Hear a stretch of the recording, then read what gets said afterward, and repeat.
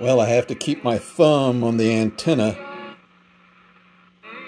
I've done nothing to this radio, and this thing was covered in mouse piss and mouse shit on the top of it. All kinds of, you know, like little tiny mouse nest. I just blew it out a little bit, checked the bottom, made sure no caps were blown. Everything was looking good. Brought it up on the Variac. Ooh, that's a hot tube. And there's the case for it. But, oh my gosh, this thing's working. It's unbelievable. And here's AM. Take my thumb off, can't hear it. Thumb on. It's actually got good volume. And this thing, it doesn't have much of a hum in it. You know, honestly, I'm stunned.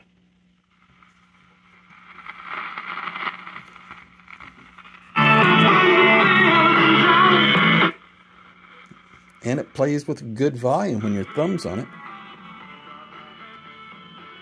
Man, am I happy.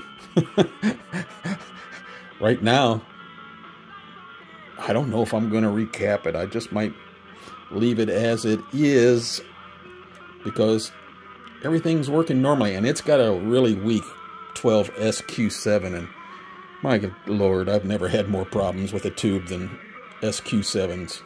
They just don't seem like they're a very good tube. And a lot of people complain about it works on the radio, but if you test it, it tests bad.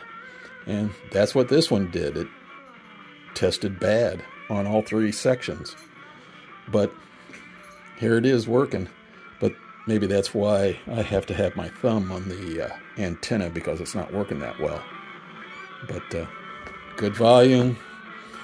Not much of the way in hum. You know, I've had radios that I've redone that have had more hum than this one does right now. So, like I said, I'm happy.